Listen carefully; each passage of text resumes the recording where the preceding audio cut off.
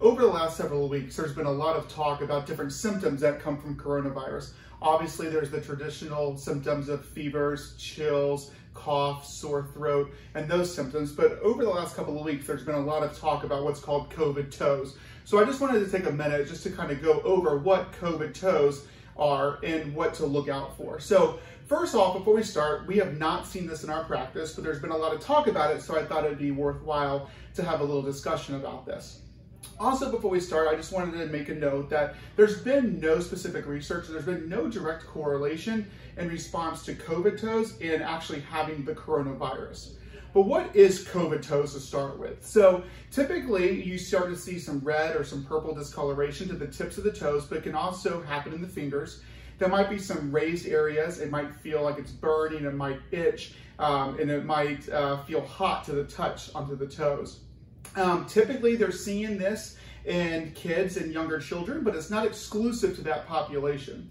But it's been a symptom that people have been identifying over the course of the evolution of the coronavirus itself. So what typically causes COVID toes? We don't really know. Some people seem to think that the virus is causing a lot of inflammation that's causing the toes to become this red kind of purple discoloration. But also too, the second theory is that the virus is causing the actual blood vessels to clot. And that's going to cause the toe itself to become a different color. Or it can be a combination of both. We really don't know. And how common is this? It's very unclear at this point. And actually what's happened is they've developed an international registry for patients that have coronavirus, that have these symptoms, so that way we can further identify the prevalence of having this symptom with the other symptoms of coronavirus. But there has been some, I don't want to say research, but there's been some identification of people that have coronavirus that solely have this as a symptom. They don't have the other symptoms.